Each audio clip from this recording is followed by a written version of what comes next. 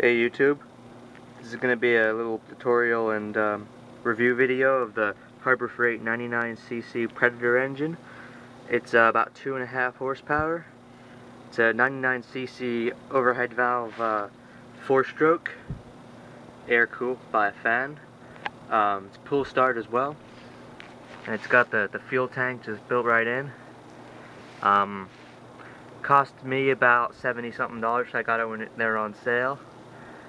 And it seems like a real good little engine. When it came in the box, it didn't have any oil to it, and just filled it up with 10 weight 40, whatever.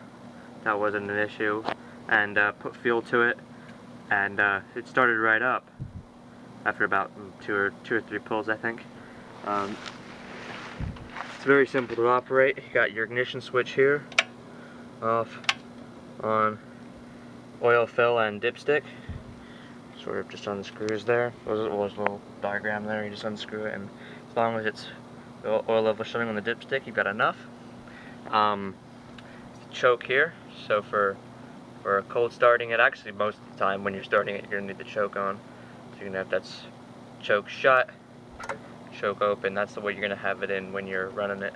And here is the throttle. That's closed. That's full throttle. Got a linkage to the carburetor. You can slacken off this nut here, and it'll be actually a spring-loaded thing. But that's if you're gonna put on like a mini bike or whatever. Just hook her up there. But I don't have it loose enough, so it actually springs. So you can just set it to whatever position you want. That there is the idle. Actually, that's not the idle. That's the throttle stop. That's like the full throttle position, and the idle, I believe, is on the carburetor. It's that guy right there. That's the idle. You screwed in for faster, screwed out for slower. Yeah,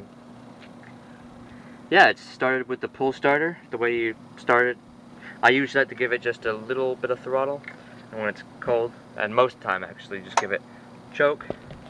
Make sure the ignition switch is on, and you just give her a nice firm pull.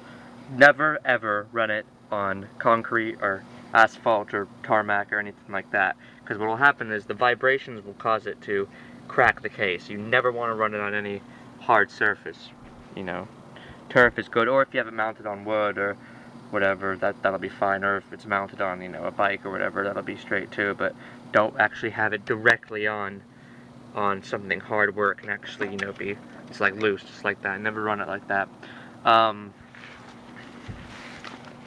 Maintenance, just changing the oil once it looks dirty. They recommend every 20 or 30 hours, I believe, but just when it looks dirty, you just drain the oil out there, fill her up there. Spark plug needs replaced every, I don't know how long, probably a lot of hours. Access down there, I think you have to take the exhaust off for that. She's down there. Cleaning the air filter, oiling it, accessed by those screws there. Very straightforward. Couple of gripes I have about this engine, only very small ones. There's no fuel shutoff. So, I mean, the carburetor bowl float assembly works very well, so it never leaks or anything like that.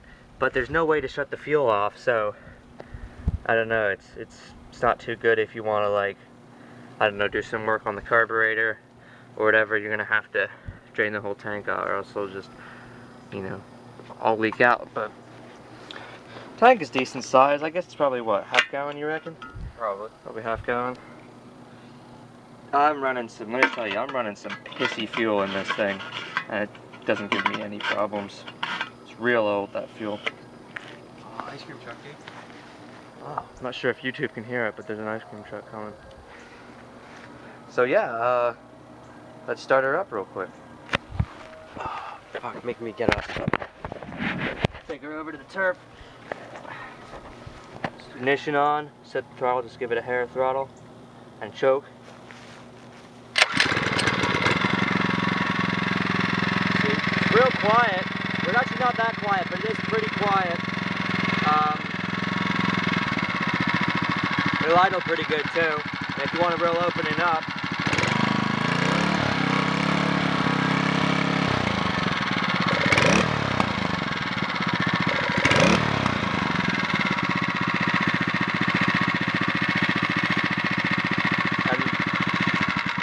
her down like that by the switch. And also, if you're going to store the engine for any extended period of time, it's always a good idea to make sure it's set on TDC, which is top dead center. The way you tell that is you can pull the pull starter a little bit, just pull her a few times, just so you can feel the engine and feel the tight spots and the loose spots, and you're going to want it so it's on the spot right where it comes up on being hard to pull. That means the piston is up at the top and both valves are shut. That's very important. Not so much in this case, but if you're going to store an engine outside and you don't have it on TDC, you run the risk of having an inlet valve open, and if you do, and some rain happens to get in here, it's going to go into your engine and rust it up and maybe seize it. That happened to me. I had the bigger Harbor Freight engine, the 212, and I left it outside with it didn't have an air cleaner on, which was stupid of me, and just rainwater got in and it seized it up. So you always want to make sure TDC, so it stops anything from getting in. And also, if something crawls into your exhaust, maybe that you won't run the risk of that. Yeah, so all in all, it's a great unit, very cheap, and seems just as good as the Japanese, you know, Honda equivalent or whatever.